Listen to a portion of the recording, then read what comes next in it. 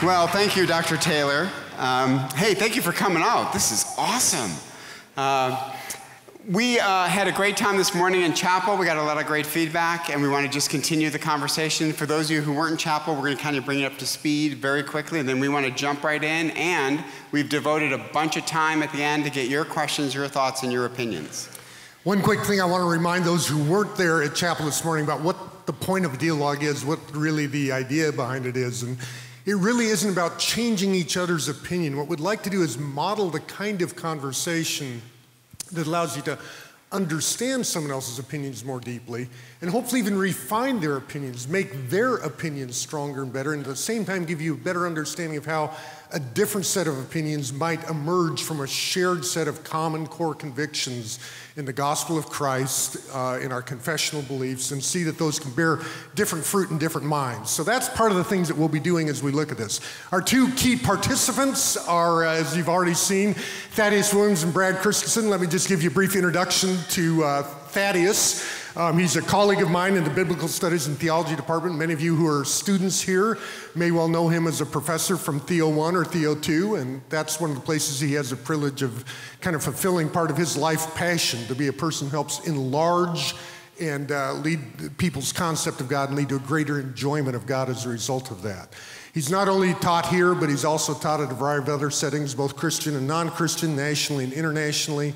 He's commonly involved in speaking at retreats and churches and other things like that all across the country, and it's a privilege for us to have him here. He's published several books, but the thing that has gotten us interested in having him here tonight is his most recent work, The Justice Revolution, Loving the Oppressed Without Losing the Gospel. And so he has been doing a lot of thinking about this issue of the gospel and social justice, which is really the focus for our Duologue tonight. So we thought it'd be great to have Thaddeus be one of our participants. My pleasure to introduce Dr. Brad Christerson. My students are laughing. My students are laughing at me right now because I do not own a smartphone. So I'm really a fish out of water and had to put your code in already once. It kind of freaked me out. I'm just waiting for it to blink out and have him have to re-enter the code, and his whole introduction will just go right out the door. But go ahead. And when machines take over the world, I'm going to be okay. Dr. Brad Christerson has an MA and PhD in sociology from the University of California at Santa Barbara. He's been at Biola for 21 years. That's amazing. He teaches courses in global poverty and inequity, race and ethnicity, and urban society. He also is a prolific author. He's written The Rise of Network Christianity, Growing Up in America, The Power of Race in the Lives of Teens, and Against All Odds. I had one person come up to me in chapel and say I was deeply offended that you associated that with the Detroit Lions football team, Against All Odds. But it's actually called The Struggle for Racial Integration in Religious Schools. And Dr. Christensen is also part of a wonderful organization called Matthew 25 that helps at-risk immigrants in our country and to help them. So he's not only a scholar, but an activist. We're absolutely thrilled to have both of you with us, so why don't you please come up and join us.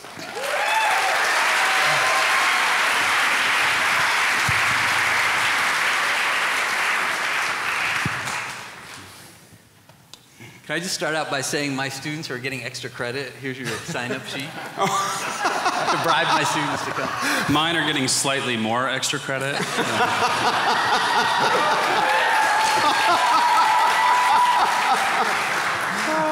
So you all heard a really quick synopsis of the things that we heard in chapel this morning. I've asked both Thaddeus and Brad to just give kind of the 1-minute elevator speech of kind of the distilled essence of what they said in their mini kind of a 10-minute TED talk that they gave about their perspective on the gospel and social justice. So let me turn it over first to Brad and then to Thad, and just give us kind of a 1-minute shot of what you'd like to say. All right, well, I talked about how, like anything, when we talk about social justice, we have to root our ideas in Scripture, and especially the life and teachings of Jesus.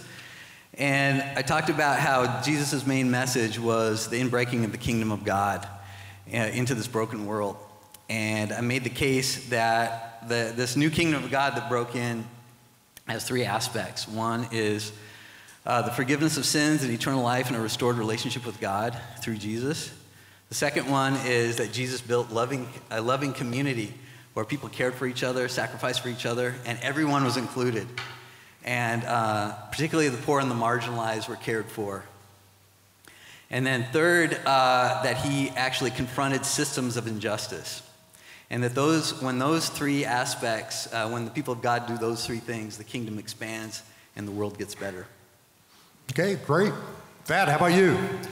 So I was talking about how important it is to get the order right, that we're talking about the gospel and social justice. And I borrowed this principle from C.S. Lewis, and Muehlhoff gave me guff about it because he said Calvinists aren't allowed to cite C.S. Lewis, which is a whole other duologue we're going to have. But the basic principle that Lewis articulates in The Weight of Glory is that if you put a first thing first, the second thing will often get thrown in as a bonus. You make a second thing first, you not only lose the real first thing, you lose the second thing too. And so if you make your first thing, everybody has to like me, nobody's going to like you. If you make your first thing being happy, you're going to end up miserable. If a church makes its first thing being relevant, they're going to end up irrelevant. And so I applied that principle to how we ask this question. If we keep the gospel, and I defined it from 1 Corinthians 15, where Paul says, this is the gospel.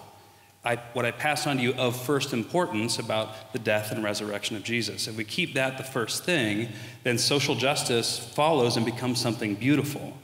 What I'm concerned about in 2018 in the church in America is that we've flipped those, so that social justice becomes something else altogether, more colored by what the culture says than how Scripture defines justice. So. And hold that mic just a little closer to your mouth and the speaker will be happier. Sure. So, quick question for both of you guys. I mentioned this at the end of chapel, and I want to follow up on it now and deliver the goods. I'd just like to know how you can possibly defend having two white males talk about social justice. So why don't you field that question? Thad, I'll let you go first since Brad went first last time. Yeah, that is a great question. And I guess the first thing I'd say is there's a kernel of truth to the concern that if you're talking about things like oppression, wouldn't it be worth hearing from people who are actually oppressed, right? And on that score, I would say amen. The Bible calls us to grieve with those who grieve, and you aren't going to be able to grieve with grieving people if you've got your fingers in your ears, right? So I would say listening to the oppressed is a very important part of the conversation. So this night isn't the end-all, be-all of how to think about justice. There's bigger conversations with people who have experienced a heck of a lot more oppression than I ever have. So that's the first thing. A second thing I would say is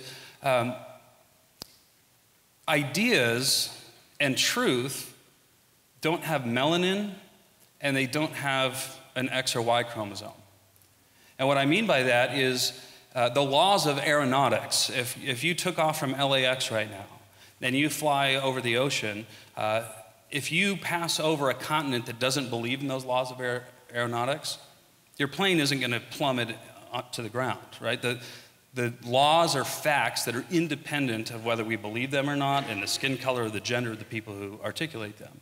And I think that's an important point because you can take everything I'm going to say tonight and everything I said this morning and take those syllables out of Thad's mouth and put them in the mouth of somebody like Rosaria Butterfield or somebody like Sidney Callahan, the great pro-life feminist, or somebody like Tom Sowell or Trillia Newbell. You can take a complete different gender, completely different ethnicity and make all the same points because we need to be thinking in terms of, is this idea faithful to Scripture? Is this idea objectively true?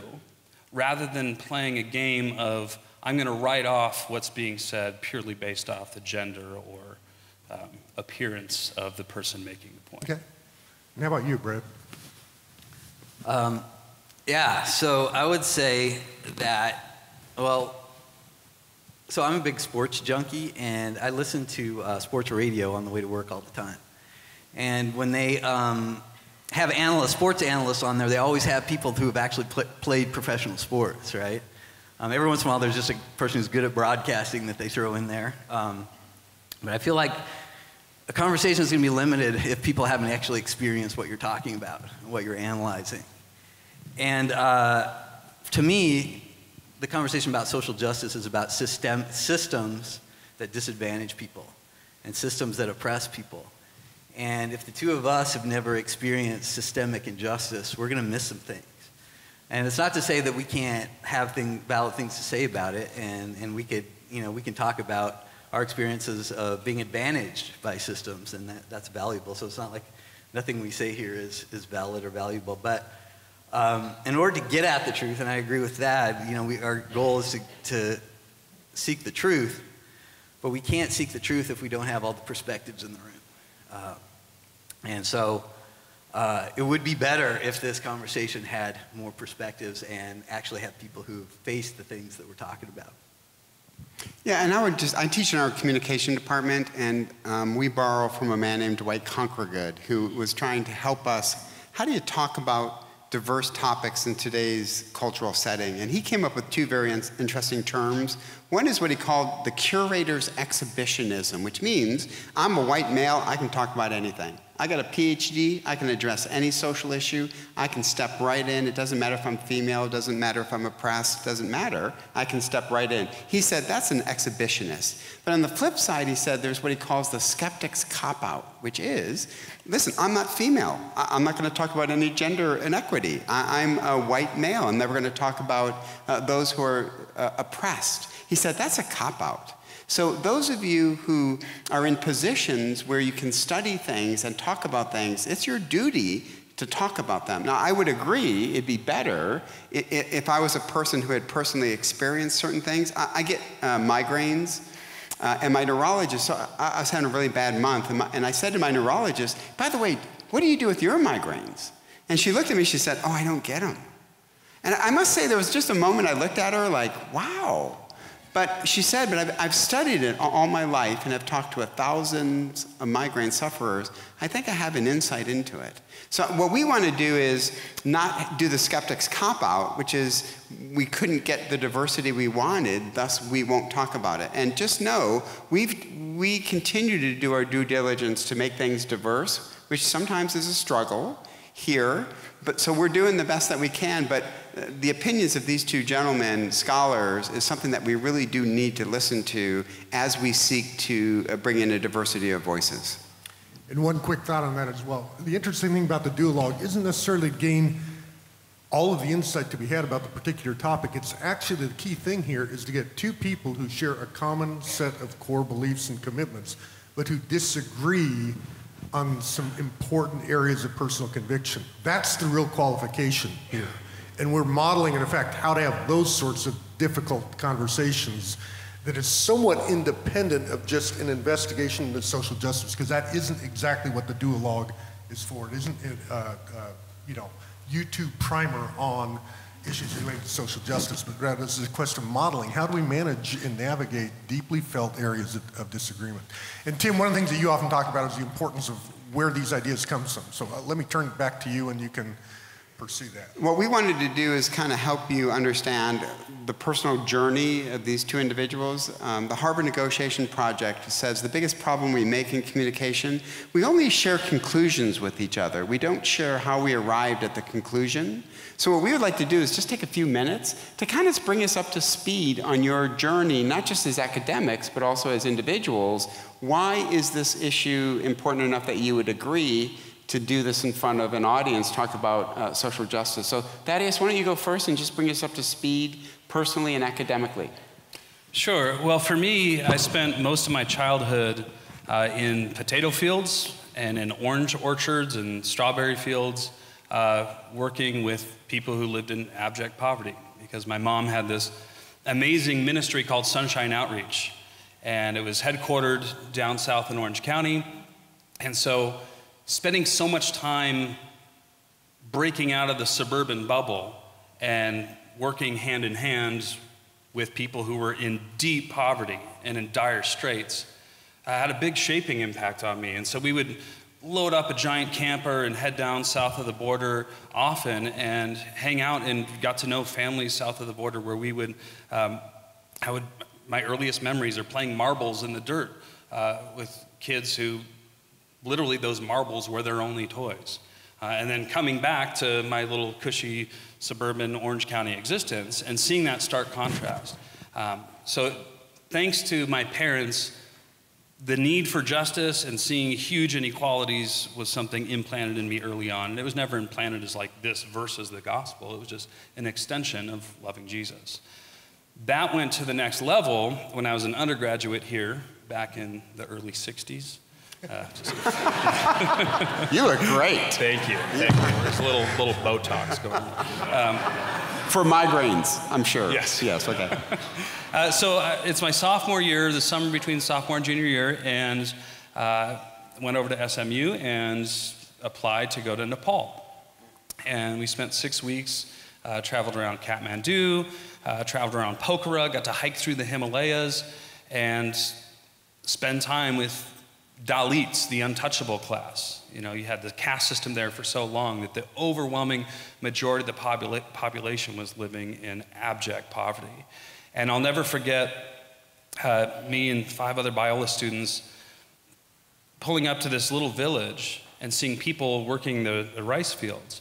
And the pastor we were with said, "Hey, FYI, those are slaves, like modern victims of human trafficking." And I can't even like put words to it. There was just a darkness that I felt. You could just like almost touch, like sense the evil. The injustice was palpable. So that was a big part of me caring about justice. And then the more I studied theology, the more I came to see that the gospel is the most precious news that has ever been announced in the history of the human race. And we have to get that right. If we lose the gospel, the church has no reason to exist. We're just a social club at that point. And so the more I saw the headlines in the last few years starting to emerge, and this term social justice is all over the place. You can't scroll through your Facebook news feed without seeing it 50 different times pop up. And so the Holy Spirit really laid heavy on my heart the need to speak into this theologically so we have clarity. What is social justice if we're shaping our worldview by Scripture versus the kind of things that are being called social justice in the 21st century, and the need for crystal clear view on that. And the name of your book that you're writing, you're in the process? It's tentatively called Justice Revolution, Loving the Oppressed Without Losing the Gospel. Great. So there's my shameless commercial. I did it for you. I absolutely did that for you. All right, so for me, I grew up in Littleton, Colorado. Anybody here from Colorado? Represent? Yeah. Right. Brad, We both went to Colorado State, We went actually. at the same time, huh? Or Brad, I went skydiving on my honeymoon in Littleton, Colorado. I did. I felt compelled to say that. I'm so sorry. My bad. Go ahead. skydived into a suburb. That's kind of weird. So anyway, I grew up in Colorado in the 70s and 80s, and it was a very sort of homogenous, white, middle-class community. Both my parents had college degrees. 3 out of my 4 uncles were college professors. So I grew up with a lot of advantages. I went to schools that prepared me well for college. My parents expected me to go to college, and it wasn't a matter of if you go to college, it's when you go to college. So all these things were just built into me. You know, I had a lot of support from my teachers. They believed in me and encouraged me a lot.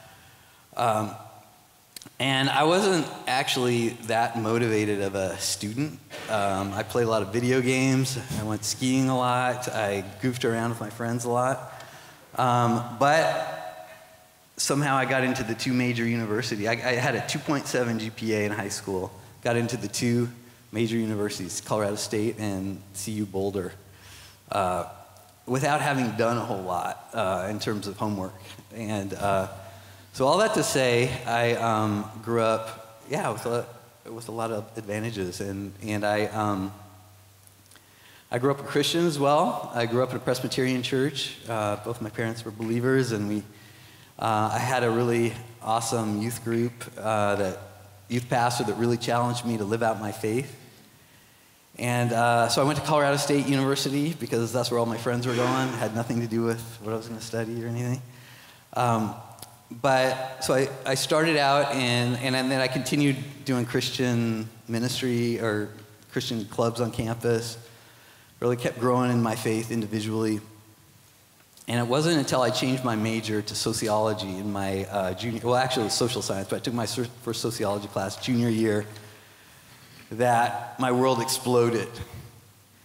Because for the first time I realized that not everybody had the same life that I had in terms of growing up. Because we tend to do that as humans, right? We generalize from our own experience. And my attitude whenever I would hear about poverty was, because I thought, everybody pretty much has the same experience. Well, they must not be trying very hard, because look at me, I'm going to college and I'm not trying that hard, actually. And so to learn that 1 out of 8 people in the world actually don't have enough food to eat. The fact that in my own city, the way policing works, another thing about my high school, there was just sort of a lot of substance abuse at my high school, and everybody knew who the drug dealers were, and I never heard once of somebody getting arrested for drugs. But learning my sociology class how policing works, and if I was in a different neighborhood, there'd be a lot of people getting arrested.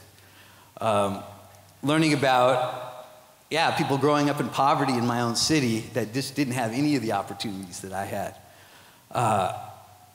So for one thing, it just blew me away that I didn't know about this. It took my junior year in college to learn about the injustice that were happening in my own city. And secondly, I grew up in the church my whole life. Nobody ever gave a sermon about justice. Nobody ever talked about injustice. And that really led me to a crisis of faith, because I saw the suffering and it took my non-Christian professors, some of whom were actually anti-Christian, to expose this world to me. Again, it seemed like they cared more about this broken world than the people I grew up in church with. And so that led me to a crisis of faith. I always knew God was there, and I wasn't going to abandon that belief.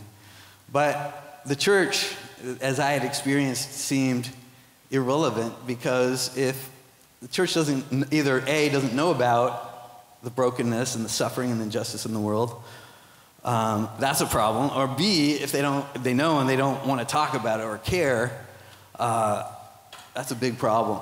And so I was introduced to, thankfully, some authors from the evangelical tradition like Ron Sider and Tony Campolo that taught me, no, actually God does care about this, and actually it's throughout the scriptures. And so it sort of blew me away that I'd been going to Bible studies my whole life, and somehow I missed this, and somehow my pastors were missing this. And so it sort of became this question in my life: how do we wrestle with what Scripture says to do as God's people in this broken and suffering, unjust world?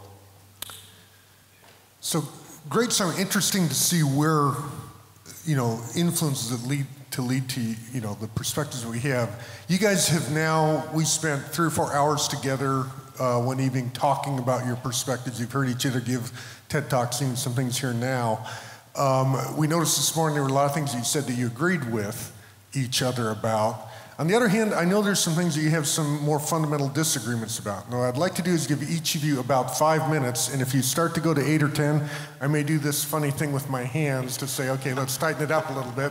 But just take a few and say, okay, I've heard what, for example, Thad has said, but here's some concerns I might have about that, or here's some questions I have about the position I hear coming, and then we'll flip it around the other way. You want me to go? Yeah, you can go first if you'd like. Yeah, I guess one of my concerns is when we say gospel, the gospel simply means good news, right? If we take a biblical command like do justice, right? We talked about that this morning. That's not a suggestion, that is a command. It's an essential if we're living under the whole counsel of God. Good news isn't a command, right? If I tell my daughter, eat your broccoli, it's not good news. I'm giving her a command, right? Even if I give a command like love your neighbor, that's not good news. There's a difference, in other words, between an imperative statement, a command, and an indicative statement like good news. Like your broccoli's been eaten would be good news, right? You get ice cream for dessert is good news. And so for me, that's huge, that the gospel is an announcement, it's an indicative, it's not a command to do justice. That command follows from once we've been transformed by the gospel. But I think this is where, again, we need that razor-sharp precision. And here's what I would want to hear your take on, Brad, is when I look at the book of Galatians, Paul just comes out kind of guns blazing, right? He's saying there's this different gospel, it's a different Jesus, it's a counterfeit Christ. If an angel from heaven preached a different gospel, let them be eternally accursed. So he is just railing against what in the first century was the Judaizer heresy, that if you are going to be saved, the good news isn't the announcement of the death and resurrection of Jesus. So you're saved by grace alone, through faith alone, by grace alone, through faith alone, in Christ alone. Rather, the gospel is Jesus plus dietary restrictions. Eat this, don't eat that. The gospel is Jesus plus go get circumcised. And the minute you add that plus sign to the gospel, according to Paul, is the minute you have what he calls a different gospel. And so I guess that's one of my concerns when I hear some of the language that's thrown out, and I'm not accusing you of, being a damnable heretic or anything like that. That's not. Well, thank you. Just so we're clear, just so you're feeling the love here. But I think we do get really sloppy with our language sometimes. So if we say social justice is, quote, a gospel issue, what do we really mean? Do we mean that unless you're doing social justice, you aren't saved? Do we mean that if I have 60 seconds in an elevator to share the gospel, I have to talk about immigration and racism and institutions that need to be reformed? What do I actually mean when I say social justice is a gospel issue? And on the most charitable read of that I can give, and correct me if I'm wrong, you're saying that if you're really transformed by the gospel, then that should manifest itself in a life that cares about the poor and marginalized. Versus, what I don't think you're saying, and hope you're not saying, is the gospel is salvation through the blood of Jesus plus all of your efforts to reform broken systems. And so that to me is no small issue. And let me just set it in a quick 60-second, give me 60 seconds to take you through 2,000 years of church history on this and why it matters. Wow. Time is clicking, is talking here. Here we go. First century, Jesus versus the Pharisees on the gospel. The Pharisees are adding a mile-long list of do's and don'ts. Fast forward late first century. Paul is now going toe-to-toe with the Judaizers who are adding to the gospel. Fast forward to the 4th century. This guy Pelagius comes around, a British monk, and he's saying, no, we have the power to more or less save ourselves by making good choices and doing good for our neighbors. And Augustine rises up and declares, no, the good news is that you're saved by grace and grace alone, the finished work of Jesus plus nothing. Fast forward to the 16th century, the Catholic Church at the time is preaching, here's a mile-long list of do's and don'ts that you need to keep in order to earn your salvation. And God raises up guys like Luther and Tim's favorite, John Calvin, and all these guys that come around and preach recover the gospel. This is rigged. And what are the Protestants recovering? This sense that we learn from Scripture alone, that you're saved by grace alone, through faith alone, in Christ alone, so God and God alone gets the glory. And so what you see is this pattern through church history where we keep sliding from the good news into trying to add something to it. And God continually raises up a new generation to say, hey, let's be crystal clear on the good news of salvation by grace alone, through faith alone, in Christ alone. And so when I see a generation that I'm encouraged by here at Biola that cares about justice issues, there is a concern that, well, let's just not repeat the mistakes of the past where we are now saying salvation, the gospel equals Jesus plus all this stuff we do to fix society's broken structures. Great, thank you. Hey, so let's do this. Let's not waste that. That was so rich. Let's have you respond real quickly to what Thaddeus said, and then you'll get to say your concern and you'll get to respond. But let's not lose your train of thought. As long as you don't cut him off like you did. I like this, Rick. I like this. Okay, it doesn't work. It doesn't work, but I like it. Good, Brad. All right, so first of all, I'd just like to let the air out of the balloon and say that I believe that salvation, if we're talking about eternal life and a relationship with God, is by faith alone, not by works. And there's no way we can do enough social justice to be righteous enough to earn our salvation. So having said that, what is the gospel, I think, is a question. And to me, the primary message of Jesus, his whole central message was the expansion of the kingdom of God. And now the kingdom of God breaking in is what he preached. He preached the forgiveness of sins, eternal life, the free gift, which is central to the expansion of that kingdom, and that's by grace alone. But the kingdom is the good news that he talked about. And so the word gospel just means good news.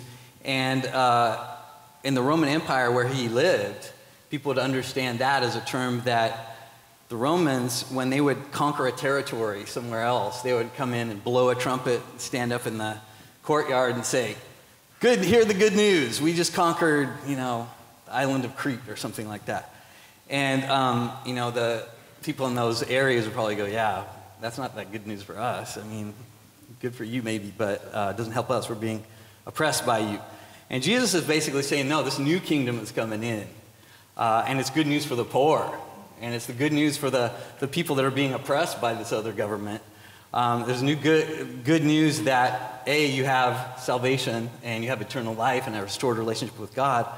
But also, I'm bringing in this new kingdom where loving your neighbor is the primary principle rather than oppression. And most people in his neighborhood knew oppression. And so the gospel of the kingdom, the good news of the kingdom of coming in is, yes, that free gift of salvation and eternal life and restoration of our relationship with God. But it's more than that. It's reconciliation with the oppressor and oppressed through changing systems, through enemy love, through loving our neighbor as ourselves. It's restoring systems like government to their original purpose. And that's never going to be perfect, and that's never going to, that full reconciliation isn't going to happen until Jesus comes back. But it's a fuller bodied project than just getting our salvation, getting our eternal life worked out, and even our personal relationship with God here and now. And that's central. And I agree that if we lose that, we're done, because that's the center of the whole thing. But it's bigger. And I guess the gospel that I heard growing up was a truncated gospel. It was connect with God, develop this great relationship with God, which was awesome. That changed my life. But it didn't do anything for my neighbors. It didn't do anything for me as a privileged person to be reconciled with the people that aren't as privileged as me. And it didn't give me anything to do while I'm here on earth other than connect with God and then tell other people about God. There's a whole project of the kingdom that's left out of that truncated form, I would argue. That's great. So we'll give you a second to respond. Why don't you say what your concern is, and then Thaddeus can respond to what you perceive the concern is. Yeah, well, I guess my concern is that by saying it's the gospel, which you define as forgiveness of sins and restored relationship with God and eternal life, is the first thing and everything else is secondary. It makes it pretty easy to just forget about the rest. And I guess that's what I experienced growing up, and I see it in a lot of the church. And it actually hurts the reputation of the church and God, because it looks like we don't care about people. It looks like we don't care about justice. And we end up actually reinforcing these structures of oppression because we don't challenge them. And especially if we're people who benefit from them, we just sort of stay silent about it. And so, and that's what I see in our culture today is, forget those Christians. They don't care about the poor. They don't care about women's rights. They don't care about mass incarceration or families getting separated at the border. They just want to get people saved. So, for their eternal life. So there's a danger in neglecting all that stuff too that I hope you agree with. But by defining it that way, I think it means this is the main thing, and if, we get around to doing this other stuff, then that's a bonus, but it's not really essential.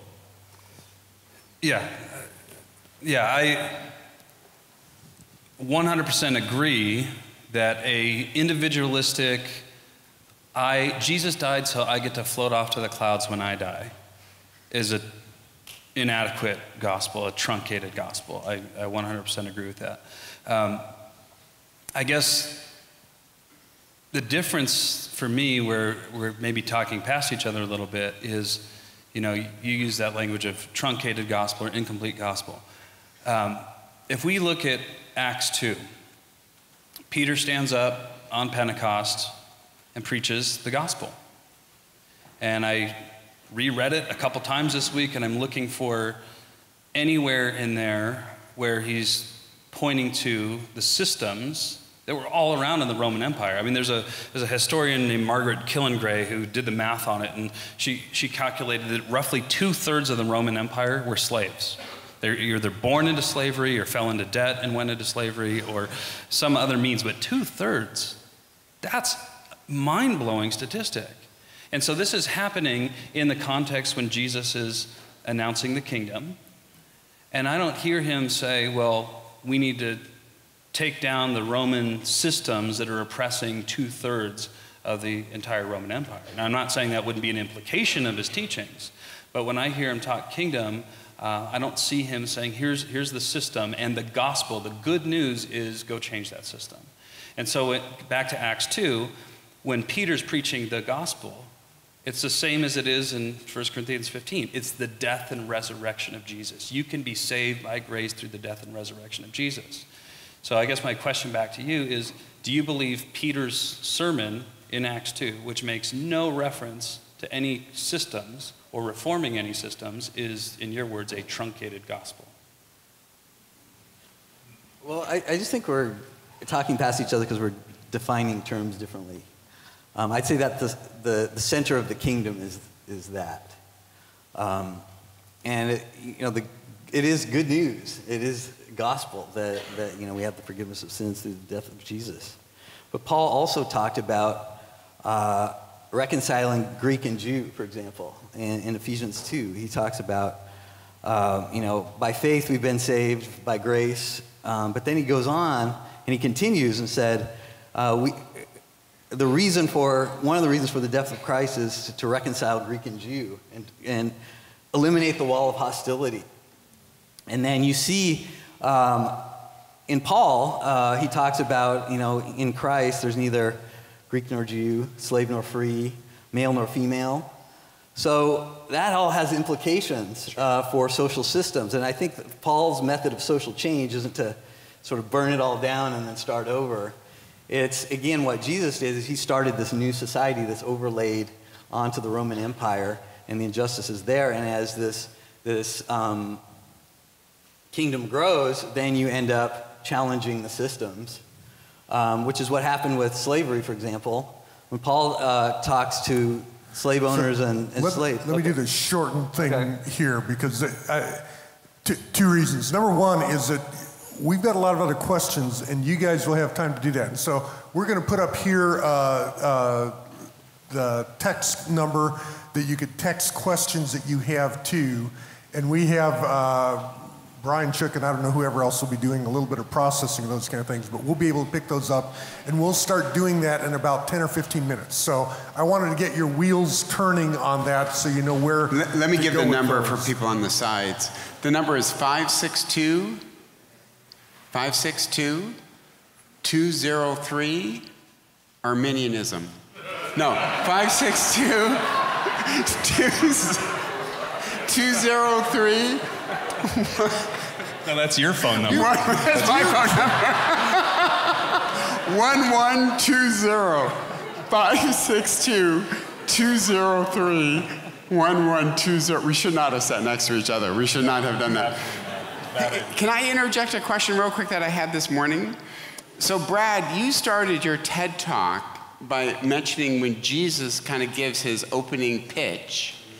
Can you refresh our memory of what that was? And then I wanted to get your response on that, of what you think Jesus is doing there and how that fits in with your interpretation of what the central characteristic of the gospel is. So Brad, just bring us up to speed real quick, and then I'd love to get Thaddeus' thought. So Jesus makes his kickoff speech. The first speech he makes when he launched his ministry, he stands up and reads from the book of Isaiah, and he said, "The Spirit of the Lord is upon me to preach good news to the poor, sight for the blind, freedom for the prisoners, and freedom for the oppressed," or something like that. And so, that inbreaking of the kingdom has social consequences, and that is part of the good news of the kingdom, I would say. Sure, a couple thoughts. So if you read on just a few sentences later, the same scene, Jesus in the temple unrolls the Isaiah 60 scroll and applies it to himself. He says in the same conversation in front of the same crowd, he says, "This text is fulfilled today in your presence." And so here's the question I got to ask is, something we all need to be careful of is that we aren't wearing our goggles to the text and reading our own worldviews and our own presuppositions to the text, but as much as possible to shatter our presuppositions and let the text speak for itself. And so I just wonder if we aren't wearing a set of goggles that says, well, I hear the word poor, I automatically assume material poverty. Or I hear the word captive, and I automatically assume somebody who's literally in economic bondage in a slave system. And the reason I think there's more going on in that text than just saying it's social systems is if he's saying this is fulfilled today in your presence, what social system what inequity did he resolve that day? What captive, what literal physical slave did he liberate that day? What poor person did he reverse their poverty somehow? What Roman government did he challenge with its unjust 2/3 of the population in slavery? And to take the thought a step further, if you read on what he did the rest of that day, he's setting people free from oppression, like demonic oppression. If you read on, he's telling stories about God healing people's bodies, and then he's going and he's healing bodies. He's setting people free from the oppression of illness and disease and demons and all that evil. And so the breaking into the kingdom, I want to be careful that we just don't read in all kinds of, well, he's clearly just talking about structural injustice in the way that we might talk about in the 21st century. I think the scope of his liberation that he's unleashing is deeply spiritual and has multiple facets to it. So. One of the things that people bring up a lot, and I've heard this mentioned on campus, is a connection between modern social justice perspectives and neo-Marxism. And the common response I hear to that is simply, dude, have I got some flag in my backyard with a hammer and a sickle on it that I don't know about? I mean, why in the world are you accusing me of being a Marxist just because I'm an advocate for social justice? So Thad, again, I'm going to do the squeezy thing here, but in a short period of time, can you explain why people say that, bring up this neo-Marxist connection, and why, and if that is a thing that you have concern about at all, or if you just think that's a straw man, and then depending upon what he says, Brad, you may want to say a few words of response to that. How much time we got? Sure.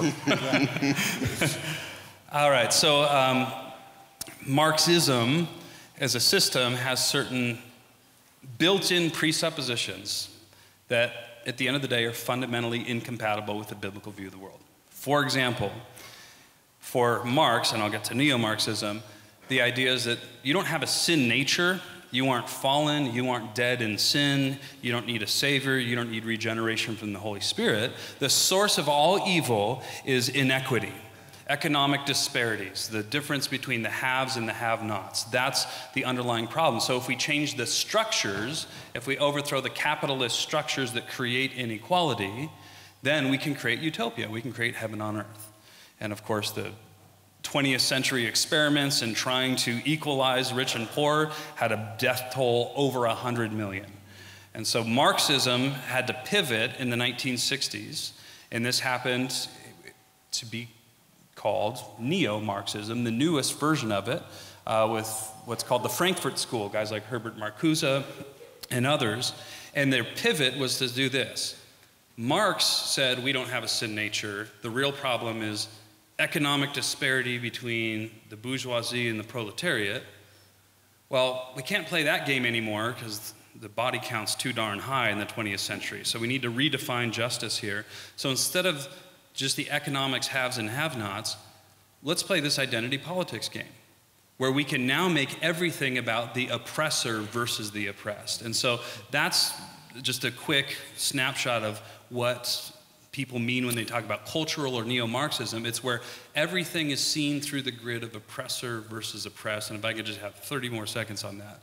What that looks like in our culture and where it actually is entering into a lot of Christian conversations about this is what I call the tribes mentality.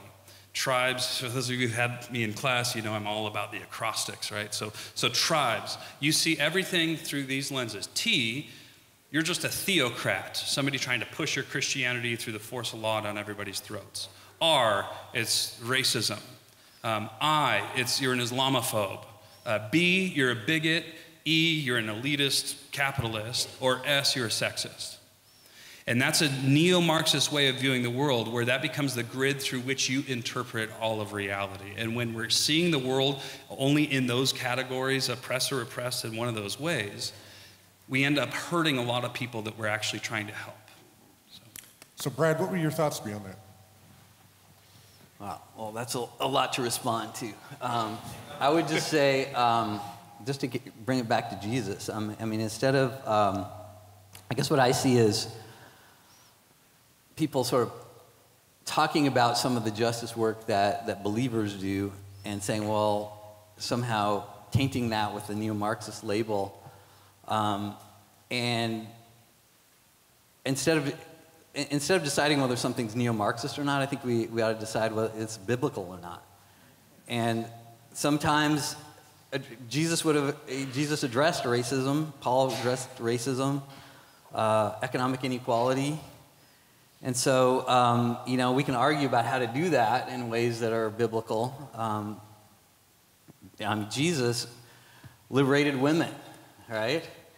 One of the things he did was when he intervened when the woman was being stoned for adultery is confronting that injustice of blaming women for sexual sin. So anyway, we have these inequalities that Jesus and Paul addressed. And so when we address those, we need to do those in a biblical way. But I don't know how helpful it is to try to figure out if they're neo-Marxist or not. Let's look at what Jesus and Paul did and see if what we're doing is consistent with that. Yeah, I would say it is important to determine. Well, let me clarify one thing. If somebody calls you or calls Christians trying to help people, oh, beware of the neo-Marxism, that doesn't necessarily mean you're sitting down with, Marx in front of you and Herbert Marcuse on the other hand, you're just deliberately, directly using that as your divine authoritative source of revelation or anything like that. It means there's a flavor of the way justice is being defined in a lot of Christian circles that is basically the same stuff they were saying, even if you haven't read them directly, even Can if you there's define no direct that? lineage. Because I hear that, but I've never heard anybody actually specify what's neo-Marxist about what Christians are doing right now. Sure. The identity game, where as we... Can you explain the identity game? Because that's another thing that gets thrown out there, but nobody ever defines it. Sure. It's the idea that when I look at a person, if I'm looking through neo-Marxist lenses, I don't see the individual before me. I see an avatar or a cipher or an exemplar of the entire people group that they represent. And this is on campus. This is a real thing here where if you look at somebody, because it's so in the air we breathe now in the cultural Marxism has become that pervasive. It's in the media, it's everywhere. 10 years ago, we wouldn't have had to start a duologue with a question like, how come you're white and you're talking about this? There's a racial, yes, Jesus talks about racism, and he's against racism, but he topples it in a way that is diametrically opposed to the way a neo-Marxist would make race a fundamental category of identity and then pit everybody against each other in a Marxist class struggle. Jesus brings reconciliation by transcending race, by giving our deepest identity in Christ, so that now our race isn't erased, but actually enhanced as something beautiful and cherished in a unified community. That's the opposite of Marxist class struggle and neo-Marxist class struggle. I guess I would just, if there are people looking at someone and only seeing their race, I would be against that. I don't know that I see that. I don't know that I see what you're seeing, what you're describing on this campus. That if I look at someone who's white, oh, that's a white person, I'm not going to listen to them. What I see is people understanding that if we talk about race, it's a difficult topic. And a lot of times white people dismiss the pain and the experience of oppression that people experience and the inequalities that they experience. And so there's a reluctance sometimes to have those discussions dominated by white people. And so that's something different than saying, I don't like white people because they're the oppressor and I don't want to talk to them and I only see them because they're white. I think it's a little bit of a caricature of what's actually happening here. Let me just push back a little bit. What I was talking about, the neo-Marxist idea, you asked me, like, specifically, what does that mean? How do you see it here? And my answer is, when you don't see the actual image bearer of God in front of you with their unique story, their unique traumas, their unique issues, their unique gifts, their unique beauties, but you begin classifying them, the minute you do that, you lose the actual human being you're talking to, and you're making all kinds of assumptions. In other words, I like how you said, let's bring it back to Jesus. Let's bring it back to Jesus. He always deals with people as individuals. He's in their story. And so take my old neighbor, who's a white dude. If we're looking through cultural Marxist lenses, he's got a big house. He's got a 2,800 square foot house. He's got a Mercedes, and people would just look at that, and we would be trained to think, oh, privilege. The assumption is he's an avatar of an entire privileged people group. If you talk to him, he spent his entire childhood hiding in the forests of the Soviet Union because his family loved Jesus and the government was out to kill them. He experienced systemic oppression from a communist, atheist government his entire life and had to come here and scrounge from nothing. But there's assumptions that are made all the time. And that's just one final point, and I'll quit hogging the mic here. But the categories that are given to us that I laid out, where it's, either theocracy or racism or sexism, and these are the categories of oppression that are all over our radar. The problem is, I was talking to a student today who is deeply oppressed by issues that I won't go into, but doesn't fit into any of those boxes. There are people in this room who have all different skin tones, and because we're raised in a fallen world, we've all experienced oppression. If you were raised in a two-parent home, you have an enormous privilege over people who weren't. If you endured abuse as a child, you have levels of oppression that will haunt you for a long time and can experience healing through Jesus. So what I'm saying is, the neo-Marxist categories tend to be these 3 or 4 categories. And then when you tell people in an entire people group, well, therefore you don't understand suffering, I've talked to people across the board, all different skin colors, and because we're in a fallen world, we all got damaged. And when we can have that conversation versus being in the victim Olympics, we get a lot further. Okay. I got to respond to that. I'm sorry. Oh, yeah. Go. Respond. Hey, as Dr. Christerson is going to give his response, please text in questions. Feel free to go do that. But yeah, go ahead. I hope you would agree that racism exists. Absolutely. And it's horrible and wrong and unbiblical.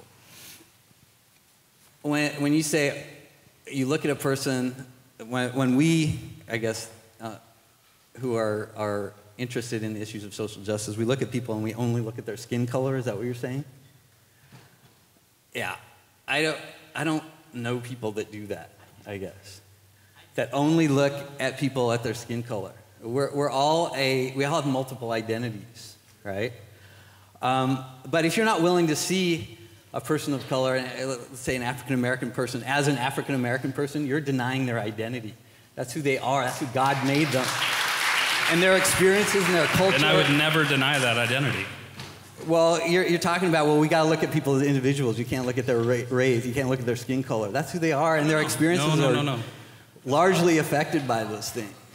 Well, that's what I heard you say. I'm saying you see that person in all their unique God-given beauty and diversity and their skin color. Everything that God built into that person, you see, you appreciate as an image bearer of God. What I'm arguing against is looking at the outside, judging the book by the cover and saying, you therefore have all the qualities, for better or worse, of this entire people group. That's the kind of thing where you have privilege because of the melanin in your skin, or you have experienced X, Y, and Z because of, you can't let people be avatars of their people group. You have to love them as individuals in all their distincts. No, I totally agree with that. Okay. But let me address one more thing. When you talk about the victim Olympics, that completely dismisses people who have experienced pain and suffering. That's not my intention. Well, when you use those terms, that's what people hear. I'm just telling you. If anybody in the room heard that, I apologize from the core of my being. That's not my intention. So, let's pick up.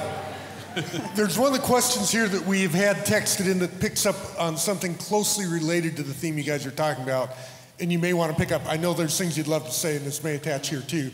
We've talked a little bit about this issue of group identity politics and things like that. Brad has earlier mentioned issues related to systemic sins and structures of injustice. A thing that I've also heard that is somewhat in this vein is the idea of generational issues. Is this person saying, what are your thoughts on, quote, generational repentance? The idea that we must repent for the sins of supposed ancestors who may have done racial oppressive acts towards one another. I've heard this stated in a variety of ways about, it feels like our thoughts about racism are fundamentally backwards looking. I want to look back at what happened before. I'm being called to repent, but these aren't things that I did. These are things a different generation did. So somewhat similar to the systemic issue, we have a generational one. Why don't you talk a little bit about that? Yeah, if I could just say that, I don't hear African-American folks talking about slavery and wanting to have us apologize for slavery. What they're talking about is the injustices they face right now. And they may be related to slavery, and they're related to the history, that whole history. They're talking about getting stopped by the police on the way home. And so, and they're talking about, being isolated and not maybe getting promoted at their job because they're not in the social networks of the people that are. So there's all kinds of issues, and I don't know why that's a perception that somehow we're getting, that somehow our job's to apologize for things we didn't do. I believe that it's all of our jobs, no matter what our background is to seek equality for people so people can have equal opportunities to thrive now, in the here and now.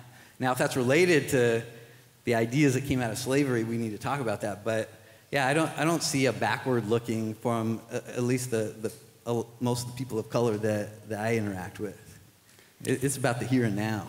So we've gotten a tremendous amount of questions. Thank you so much for doing that. So let's popcorn these. Let's just popcorn these and not have both of you respond to a question, but we'll just, Thaddeus, here's one specifically to you. How does one practically put the gospel first while still acting toward change in our society? What does that look like? Yeah, that's a great question. Let me tell you what it looks like in my life. I know my own tendencies to try to justify myself. I know that because I still have this thing called the sarx, the sin nature, the flesh, that there's a part of me that resists the gospel every day and can so easily lose sight of it and slide back into some kind of works-based salvation system. And so for me, putting the gospel first means I have to preach it to myself every day. And when I'm driving up the freeway to class, what am I doing? A lot of the time I'm preaching the gospel to myself. And so I'll just run through the ABCs of the atonement. Jesus, you're my atoner. B, you're my battlefield hero. C, you're my chain breaker. D, you're my defense attorney pleading my not guilty sentence. E, you're my eternal priest. F, you are the forsaken son in my place. Acrostics gone wild. This is crazy. and I found that when I'm not preaching the gospel on the closest mission field to me, my own heart, then I don't preach it to anybody else. We're all evangelists for whatever you're enjoying, right? If you discover this show on Netflix, you got to check out, Ozark or whatever. It's amazing. And you get people turned on to shows because you enjoy them. And when you're enjoying God by preaching the gospel yourself and just receiving all of that grace daily, you're enjoying God, and so you can't help but talk to people about it. So as the overflow of that, as the gospel comes to transform you, and you come to see yourself as saved by the grace of God, it becomes really difficult to see somebody who's oppressed, somebody who's suffering, somebody who's an outsider, somebody who's marginalized, and not have a spontaneous, magnetic pull to show the grace of God into their life. And if I can, I know. Okay. All right, we'll leave it there. I have one for Brad that I think is just great. Brad, how do we know when we've made another gospel or God out of social justice? What are the telltale signs that maybe that's happening? Well, maybe you're not talking to the God anymore, or maybe you're not communicating with him and reading his word, and you're too busy, trying to change the systems to do that, and maybe you're not in a worshiping community. Maybe you're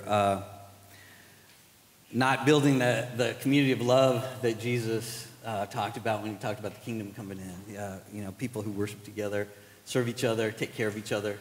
If your life becomes consumed with the one part of the kingdom coming in, and you forget the others, then and that's true of the others too. If you're consumed with any of them, and you forget about God and your personal relationship with him, then yeah, I think that sort of can block out God in your life.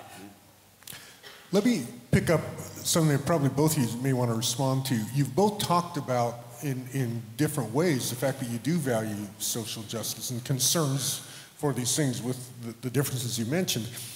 I wonder if you could tell me how biblical social activism might look different than contemporary secular social activism, because I think this is one of the concerns people have, is that there's a flavor difference, it seems like. Do you perceive that to be the case, Brad, or are they really just more or less the same thing, and likewise for Thad? No, I think the difference would be, and some non-Christian folks are trying this and adopting this, is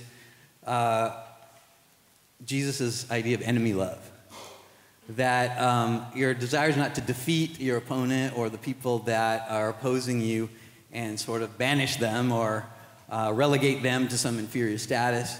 Your desire is to be reconciled to them ultimately. But that means confronting them. And you see that through a whole line of believers, from the Mennonites to Tolstoy to Gandhi. Actually adopted, even though he's not a Christian. He did a great job of taking the Sermon on the Mount and applying it to social justice. And then Dr. King, Cesar Chavez. That's a different way of doing things when you're actually... so I'm involved with a group of activists that we actually feel like we're ministering to the people that we're challenging. Because basically we're recognizing, hey, you're in a dangerous position before God because of the stuff you're doing. By oppressing people, we want to help you seek justice. And we're concerned about your soul, and we want to love you as a person. And that's a different feel than... if you don't have that, it's more about, hey, let's just defeat the people that are opposing. And in that sense, loving them doesn't let them continue to do acts of oppression. No, not at all. Okay. And in fact, loving them means trying to get them in right relationship with God, which includes how they're treating people. Treating others. Yeah. I agree completely, and I love that you point out enemy love as a mark of justice if we're doing it Jesus' way. And that's such a brilliant insight, because it really, for me, when you said that, just the light bulb went off of like, yes, that's what a lot of the things being called social justice nowadays are lacking. They're the exact opposite, right? Where you have, I was just reading, Christina Fair from Georgetown University tweeted yesterday that every white male should be murdered while feminists look on laughing. They should be castrated and their carcasses fed to pigs. Yeah, but don't read into that. This is a tenured professor at Georgetown, right? And Georgetown came out and said, defended her right to express her viewpoint. Now, that's the kind of stuff, or Antifa, that goes up and maces strangers who disagree with them politically, or movements that had in their charter, their defining mission, the dismantling of the nuclear family. There's all kinds of stuff being called social justice. If you read the UN Charter, social justice is equal to government centrally controlled redistribution of wealth. If you look in Venezuela, what is social justice? It equals socialism.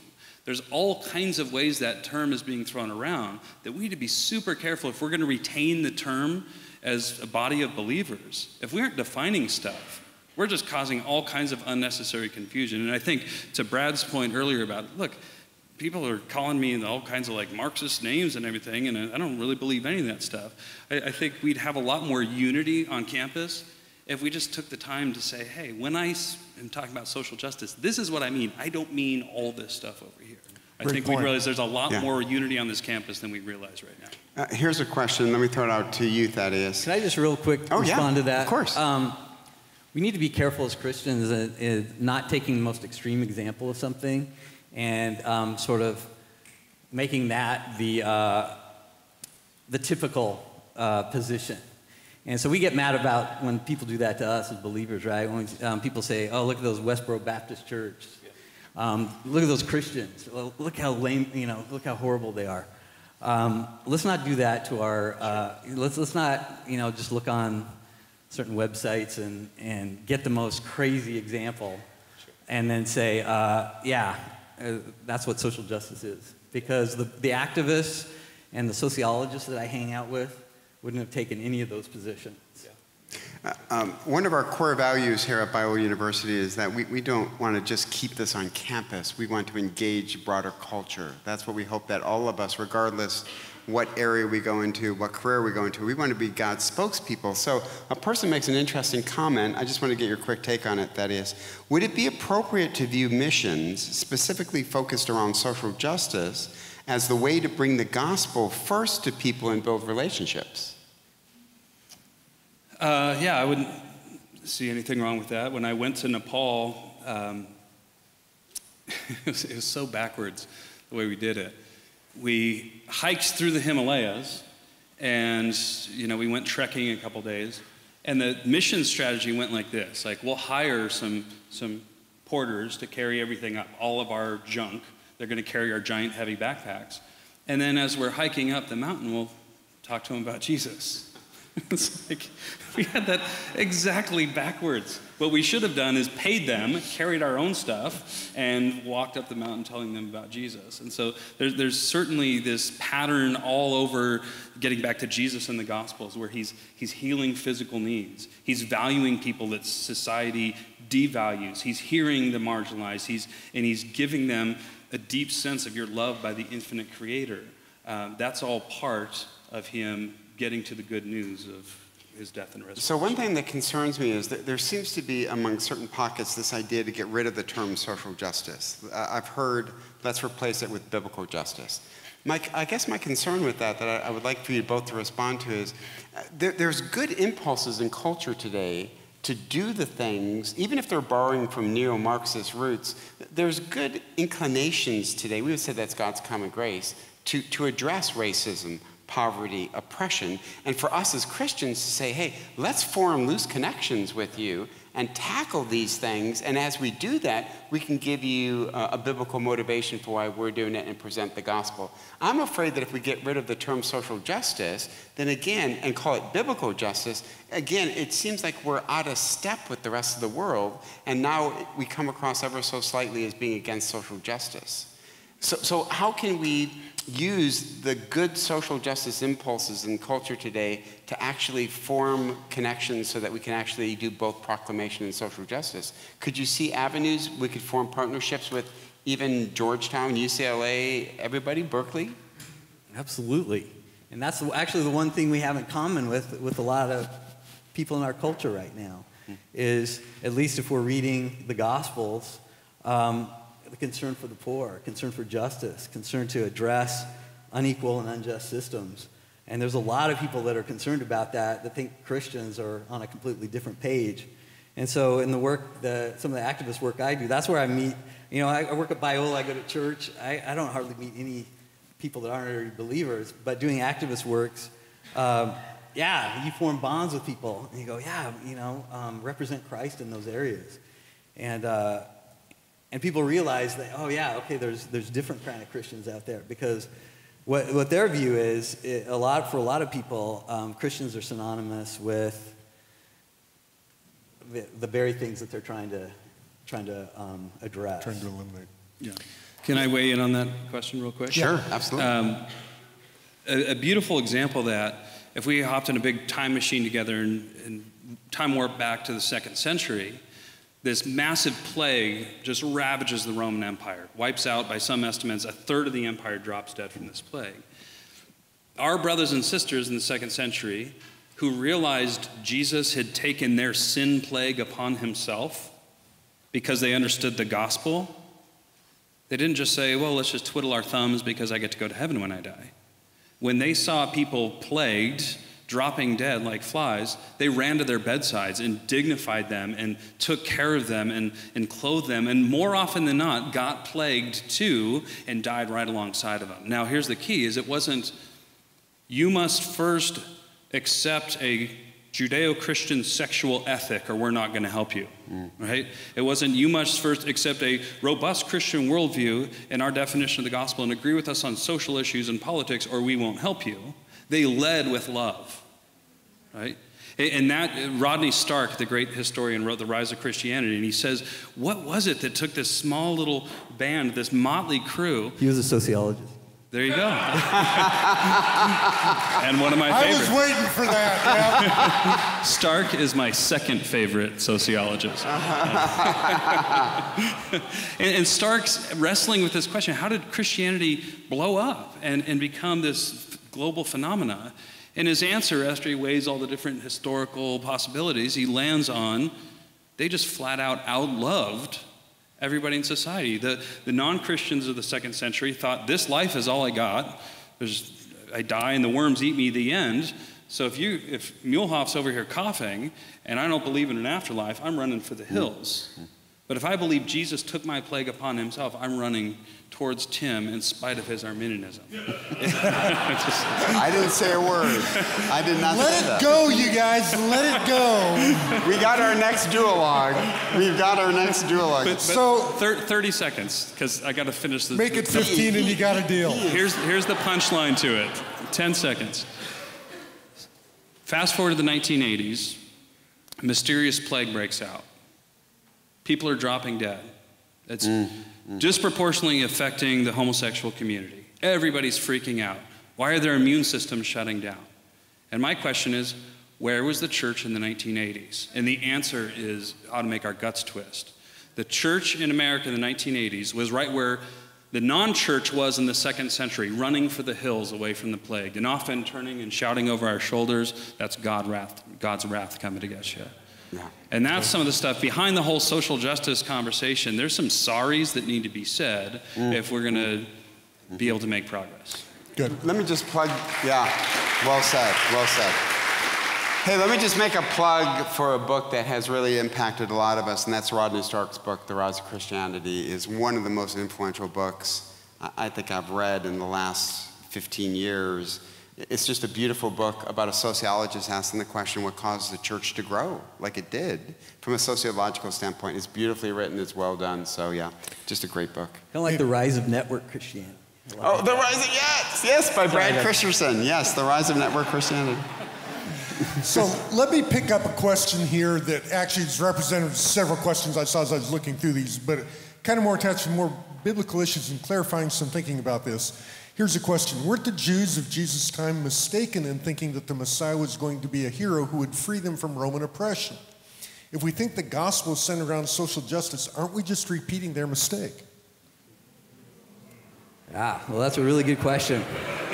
Very good question. That was the best question so far, isn't it? So, not that I'm dissing the other questions. All great questions. But, so this gets at Jesus and Paul's view of how social change happens.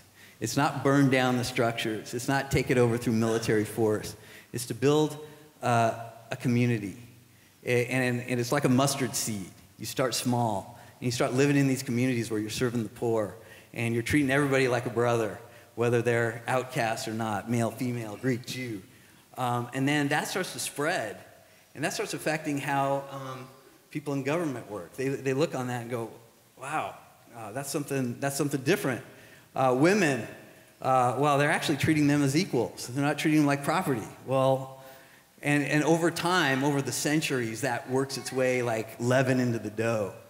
And that actually changes systems. And Rodney Stark's book talks about that. And so just because we're not raising an army and overthrowing the government or overthrowing capitalism doesn't mean we're not doing structural work. It's just bottom up. It takes a long time, and it starts small. It starts in these small, loving Christian communities. So in that sense, the prime mistake they had wasn't so much that the Romans might be displaced, but they would be displaced by military action or other direct force violence. Being applied. By violence, yeah. Yeah. Did you have another question? I didn't. Go ahead. So one of the other things that we have talked about before, maybe, yeah. In fact, as I look at that, let me think. Okay. Let me just ask you guys, I'll give you each a shot to answer this question. Is there something, Brad, that you would just feel better if Thad would say the following about these things? You know, we've had these, but are there things that I just wish he would say, or perhaps the opposite? I wish he'd stop saying, but whatever it would be. What might you want to say on that? Well, if I could wish for Thad to say anything, it would be that reforming unjust social systems is part of our role as the body of Christ. And what would you say to that, Thad? I'd say amen. Why do we even have this conversation? We're done. All right, good night, everybody. Thank you. But I'd say amen with a caveat. Oh, you're done. You're already done. A 30-second caveat. A 30-second or less caveat, but go ahead.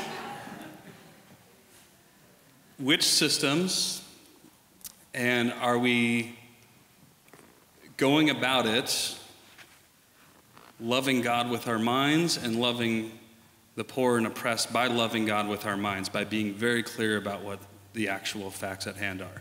My church did this thing called Shoeless Sunday, where we'd all show up in new shoes and then we'd all leave in our socks, and they'd pack up in a big crate all of these brand new shoes and ship them off to Nigeria until we found out what was actually happening. This crate comes parachuting into a village, and you just instantly put all the shoemakers in a 100-mile radius out of business and set them economically back 10 years. And so we had to realize, like, just because we're trying to fix a broken system doesn't mean we're fixing the system unless we're being really smart, using our God-given minds to get at the actual roots of injustice. Great. Thad, are there things that you might look at Brad and say, you know, Brad, I'd feel just a little more comfortable if you'd say or stop saying? Oh, man. Marx was wrong. I'm just kidding. I'm just playing. What I would love to hear Brad say is that the good news is that we're saved by God's grace alone, through faith alone, in Christ alone, for God's glory alone. And the way Luther famously put it, you're saved by faith alone, but saving faith is never alone. Meaning, you're saved by trusting Jesus alone, but if it's real saving faith, it will be followed through with action on behalf of the poor and needy. That's the distinction I'm not hearing said, that what saves is the faith alone, but the effect of that is the action. Well, I would wholeheartedly say what Luther just said. We're saved by grace alone, by the blood of the cross, what he Caveat. Are you going to have a caveat now? Well, 30 seconds or less, go for it, man. Well, the caveat is just Luther's, that when you are saved, that the outflowing of that is work for justice for the poor and the oppressed. Hey, let me just... We're all Lutherans then. Hey, let me just say a bunch of questions had to do with the fact of a desire for wishing that the panel was more diverse. Hear us when we say that we recognize that, and instead of postponing this conversation until we can cultivate, it is hard to find, to be honest, faculty who are willing to do what these two participants did, which is to risk talking about a very sensitive issue. And so we recognize the diversity issue. We're not unaware of that. But rather than postpone the endeavor to talk about the issue, we just felt like, let's get the conversation going now, and we can make change. We plan on doing this every single semester. The president initiated this a year ago. He just felt like, let's have these conversations and even model how Christians can have conversations, be convicted, and yet disagree with each other. So let's give our participants a round of applause.